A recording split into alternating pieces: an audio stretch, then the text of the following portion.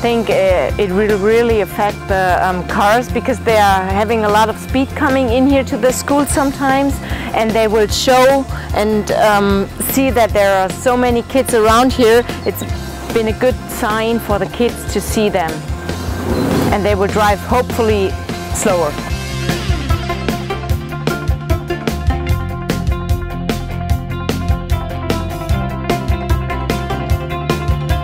I think we should have a lot more of these signs, because the drivers are not paying so many attention of the kids, and even the schools should be more seen by the other ones when they have more road signs.